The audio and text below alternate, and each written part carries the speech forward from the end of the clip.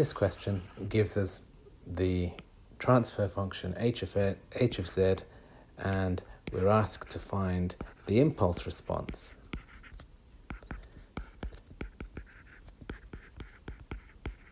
H of n. Now, if this was a simpler expression, we could look it up in the table of Z transforms, but this, as it stands, isn't available in the table, so we'd need to somehow simplify it. So one thing we could try doing is to factorize the denominator. So we're trying perhaps to simplify using partial fractions. Okay, so this is one way to try to find the inverse Z transfer. So in this case, the polynomial in the denominator is easy to factorize. It's z plus 1, z minus 4. There's no point doing anything to the numerator. Now, because we have this z squared in the numerator, what we can do is divide h of z by z, just to make it easier. So if I were to divide that by z, I could remove that z there and that there. That just makes it easier to do the partial fractions. So I could then write that as a over z plus 1 plus b over z minus 4, because each of these is available in the Z transform table.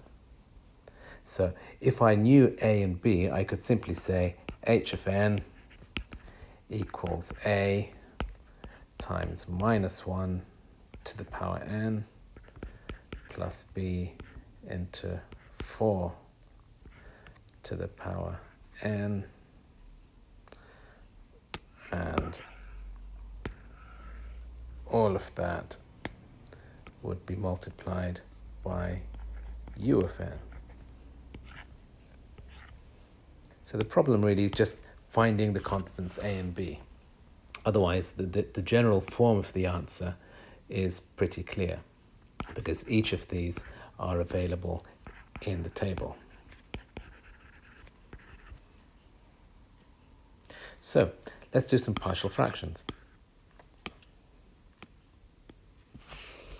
We would write it out in this form: a into z minus 4 plus b into z plus 1 equals 2z minus 3. 2z minus 3 being that numerator there. And then we could substitute z equals minus 1 and z equals 4. So for z equals minus 1, you simply substitute minus 1 here and here. That gives us a times 5, so a equals 1. And if you substitute z equals 4, 4 plus 1 is 5.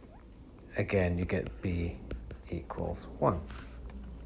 So we simply replace a here with 1 and b here with 1, and that's our final answer. That's our transfer function found using the inverse Z transform assisted by partial fractions. So there's your final answer.